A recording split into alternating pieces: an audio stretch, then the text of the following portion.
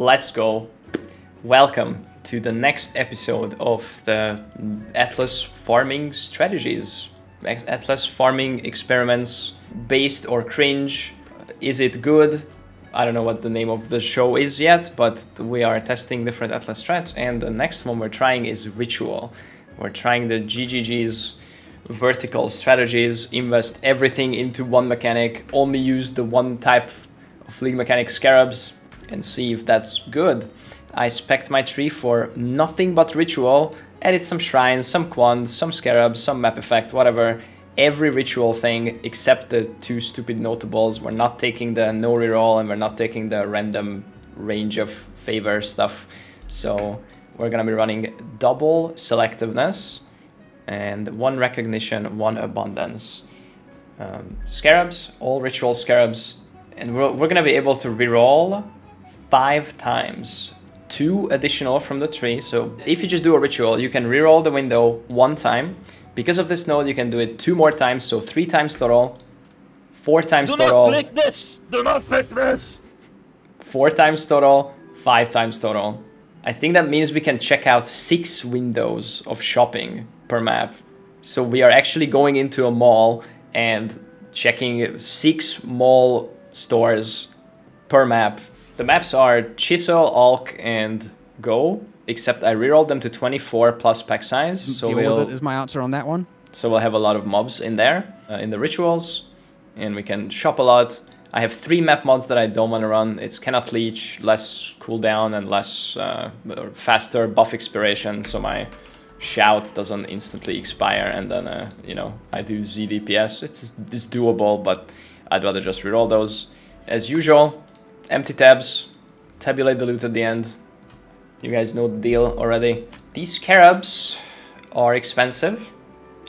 There. These are 13C each. These are 1C each. And these are 3C each. So 20C scarab cost per map plus rolling. So 22, 23C per map cost. We'll do that at the end as always with the math stuff. I picked a bunch of maps that are decent to run to the boss, because we want to rush the boss to do that Ritual first, so we can res the boss in the other Rituals in the map and get, you know, more favor or tribute. Tribute is the resource that you farm to shop in Rituals. So let's get started. And the Mortal Fragment and the Fusing. And that's it. GG. We did the shopping. Next map. Okay, guys, we lost money on this one because we didn't extract 23 chaos of value, unfortunately. Hopefully the next one pays off. On to the next mall, yes.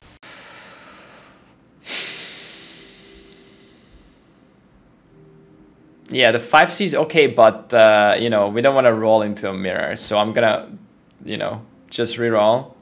No mirror. Okay, we buy this. I will shit on you. Beyond Scarab of Hegemony. Listen, guys, we're just gonna buy some stuff. Okay, second map, we also lost money. Not looking good so far, guys, but that's okay. We have 42 more maps left, during which we will probably lose money. What's the difference between lockstep and predictive? Lockstep makes your client synchronize your position in the game to the server. Predictive does that server side and tries to predict where you are, but sometimes it misfires and you will desync. That's when you run into like a corridor that's full of mobs. If you're on predictive, you can run through and then cast something on the other end of the corridor, and you will teleport back to the corridor because you didn't actually pass all of the monsters. That will never happen in lockstep, but that comes at a performance cost, so especially CPU cost. So if you want better performance, but sometimes desync, play predictive. If you want never desync, play lockstep. So close, but so far.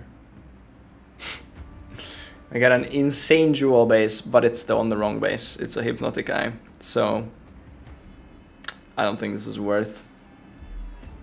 It's a cool item though. +1 support, synthbow. Yo, yo, yo. Yes!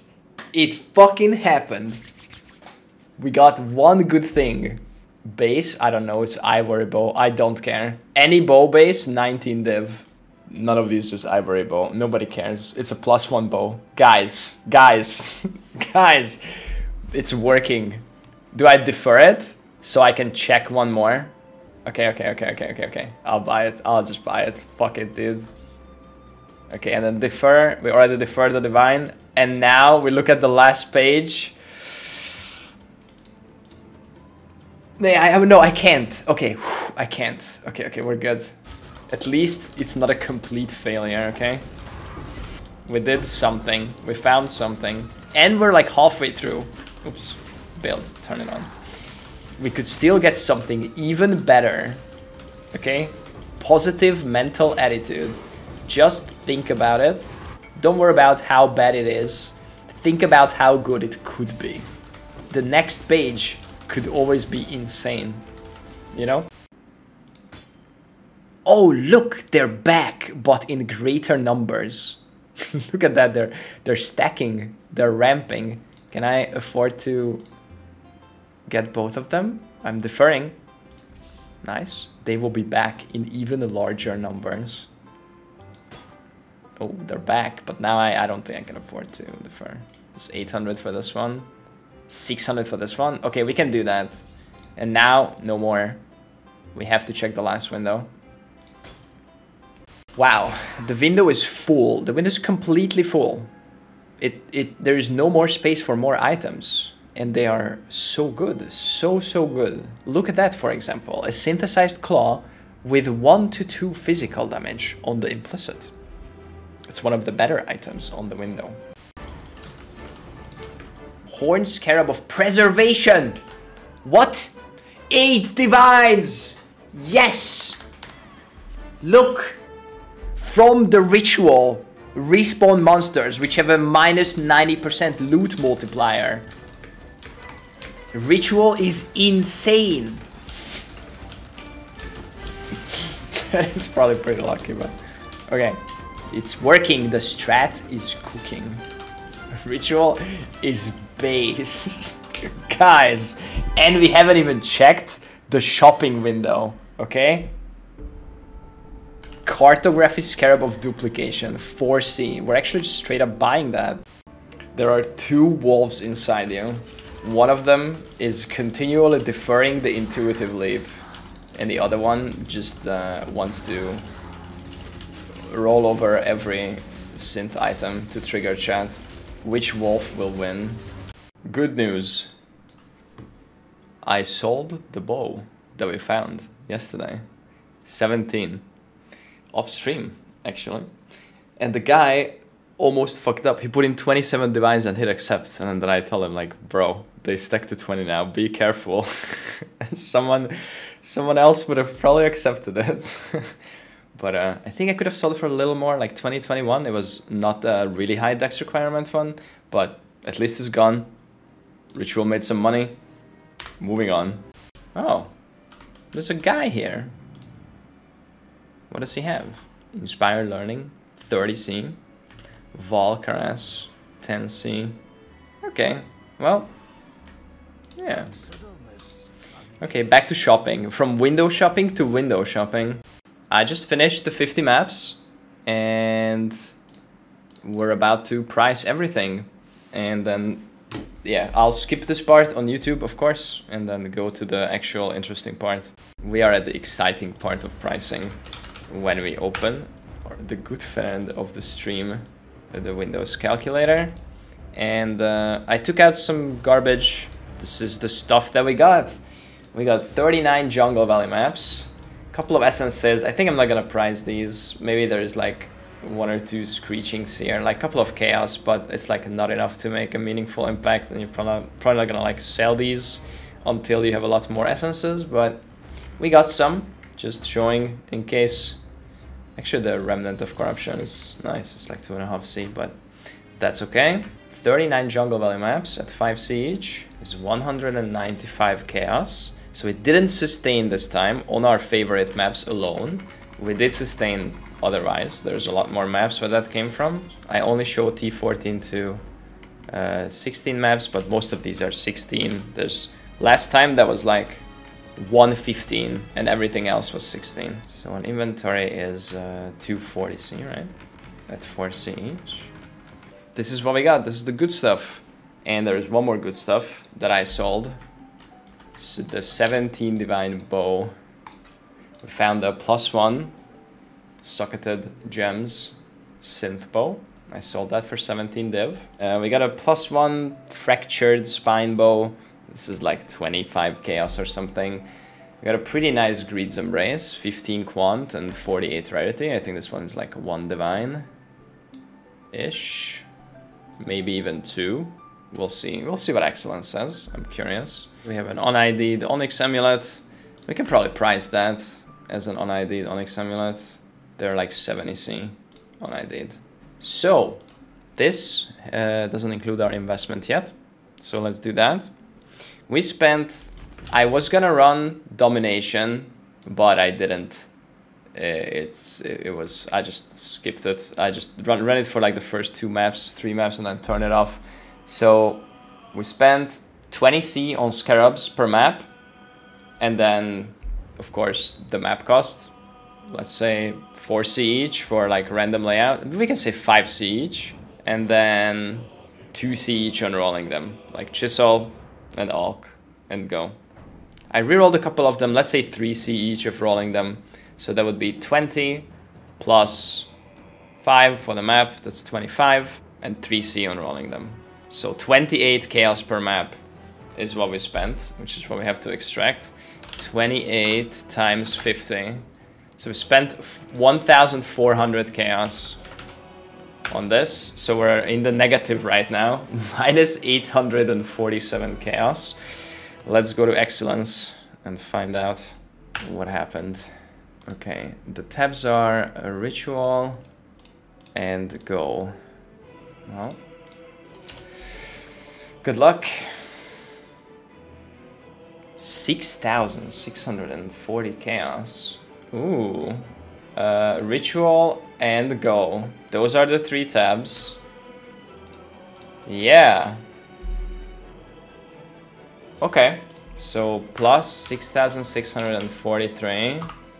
We made 5,796 chaos. 5,700. It's actually all on page 1 here. It's the Divines and the Scarab that's carrying. And what's the last page? It's literally nothing. Yeah. Yeah, we can do the calculation if we didn't find the bow. But yeah, so out of 50 maps, we made 35.1 divines. 165. 35 div.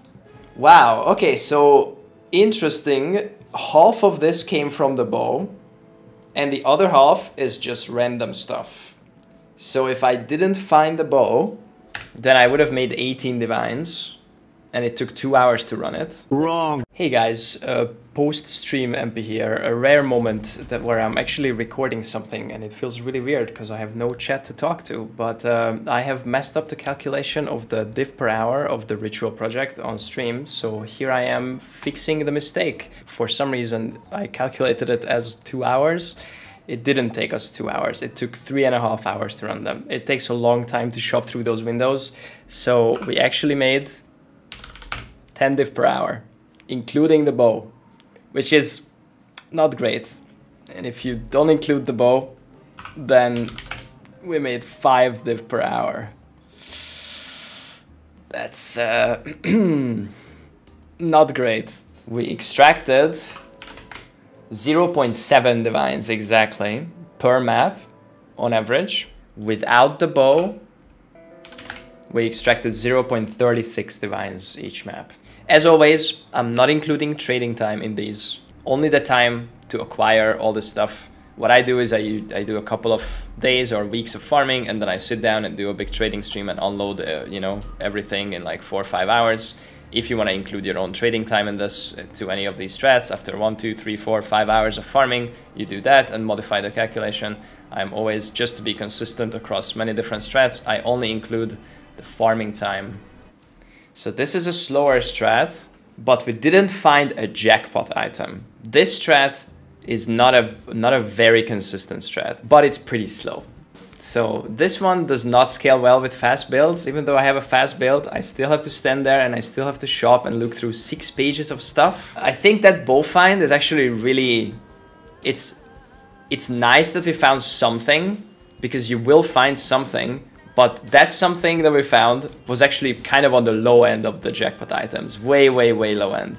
You can find power charge rings, that's 200 divines. You can find mirror, you can find T0 uniques, you can find other synth items that are gonna be way more than that 17 div bow that I sold.